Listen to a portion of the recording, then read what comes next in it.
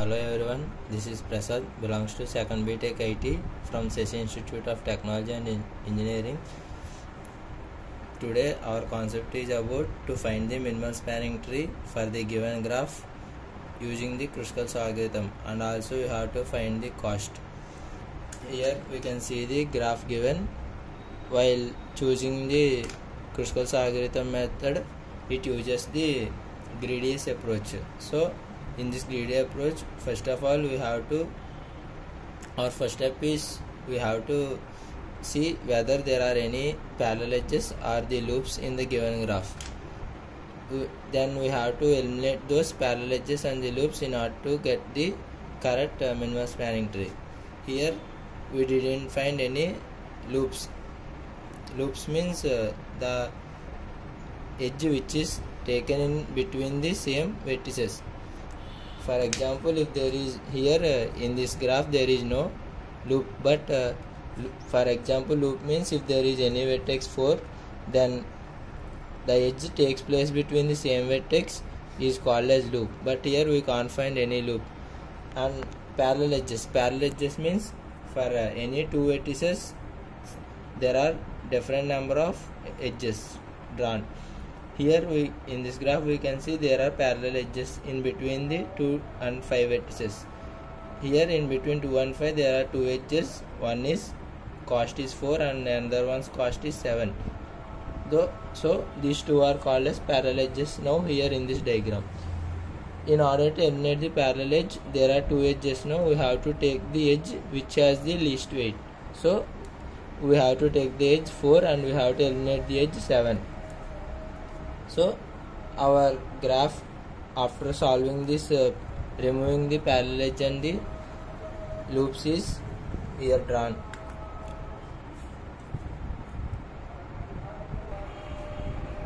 Minimum spanning tree.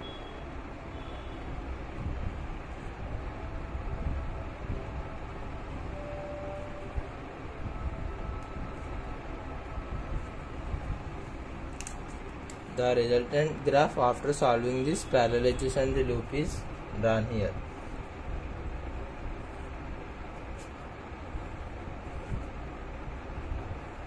Sorry.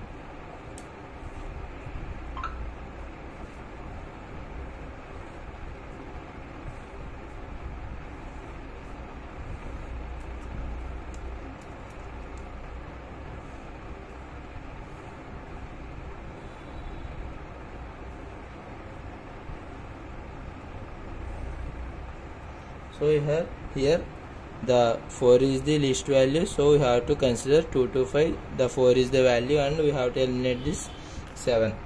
So we have to take 4 and here 2, here 2, here 5, 6, 3, 3, 7, 8. And after removing these loops and the parallel edges, we have to consider the edges and we have to draw the edges. We have to take the edges in an order, either ascending order or the descending order, and we have to keep them based on the cost of the edges. So let us consider ascending order and taking the edges based on the costs.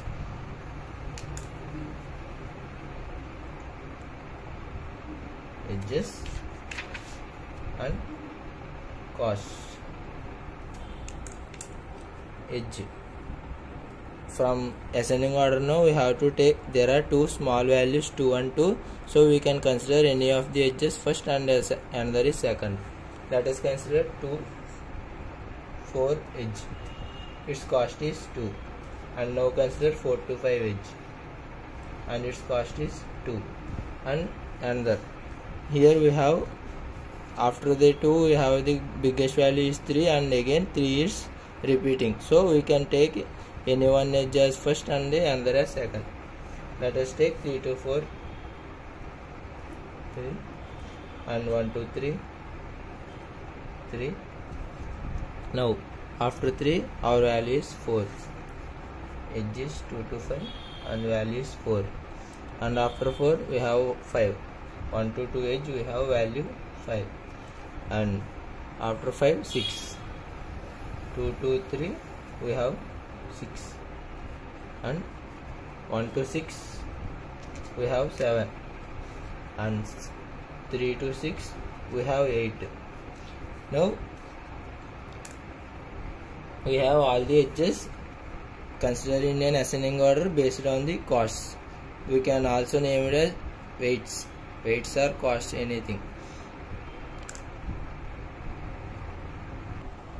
Now while finding the minimum spanning tree, consider this above table which is arranged in an order. So first take 2 to 4 edge from 2 to 4 having the costs 2. Now consider second edge 4 to 5 4, and here 5. So and also our weight is 2. And now 3 to 4 3 and to 4 our weight is 3, and again 1 to 3 1 and to 3 and our weight is 3. We can place this vertices at any order, not even like this, but in order to understand very clearly according to the question, I am drawing like this in a similar order of the question, so we can get an easy idea about this. But we can draw in any other ways, like one can place here any vertices means it can be placed anywhere, but in order to get the clear idea I am drawing as same as the question in order to easy view.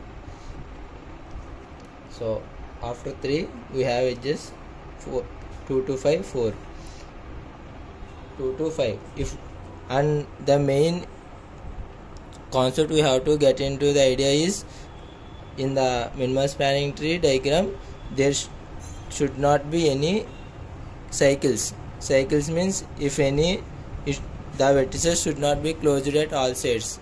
So if we form the cycle, it cannot be called as the spanning tree. So we have to avoid the cycles. If we place the 2 to 5, it would be, if we place the 2 to 5, it forms a cycle. So we have to avoid the edge. So we have to avoid the edge 2 to 5. Now 1 to 2 1 to 2 1 to 2 is a 5, and this also forming an cycle, so we have to avoid this edge also. So we have to avoid 1 to 2 also. 2 to 3, now 2 to 3 means, and this also again forming a cycle, so we have to avoid this 2 to 3 edge also. So we have to avoiding this. 1 to 6, here there is no edge forming, no cycle forming, so we can form the edge. 1 to 6 1 to 6 7 cost is. Next 3 to 6. If it is 3 to 6, then it forms a cycle, so we have to avoid 3 to 6 and completed. So thus the minimum spanning tree is completed using this above ordered edges. Here we get the minimum spanning tree. We can form many number of spanning trees, but there is only one minimum spanning tree. Minimum spanning tree is nothing but the among all the spanning trees, the spanning tree which contains the least values. Here if the addition is 7 plus 3 10, 10 plus 3 13, 13 plus 2 plus 2 4, its value is 17. It is the least spanning trees cost among all these minimum, all the spanning trees.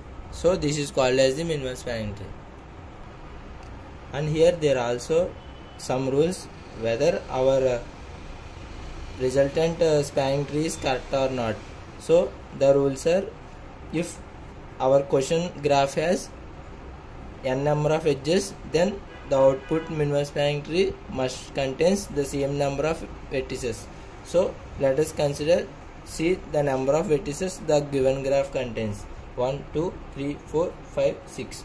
Our given graph contains 6 vertices. Now we have to check whether the same number of vertices the output spanning tree contains. 1 2 3 4 5 6. Our resultant minimum spanning tree also contains the 6 vertices. So n number of vertices is equal to n number of vertices, and also the number of edges must be n minus 1.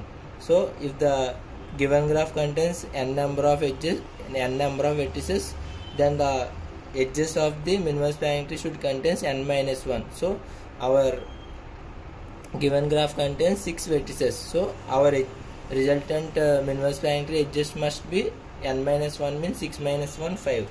6 minus 1 5 edges. So let us check. 1 2 3 4 5. There are 5 edges. So our minimum spanning tree is correct. Now we have to find cost. Minimum spanning tree cost 1 to 6 plus edge 1 2 3 plus edge 3 to 4 plus edge 2 to 4 plus edge 4 to 5. So we have to find the cost. So the total cost is from 1 to 6 edge we have 7, and 1 to 3 edge we have the cost 3, plus 3 to 4 edge we have the cost 3, and 2 to 4 edge we have the cost 2, and 4 to 5 edge we have the cost 2. So total cost is equal to 7 plus 3 10, 10 plus 3 13, 13 plus 2 15, 15 plus 2. Total cost. This is the total cost, and this is the minimum spanning tree for the given graph.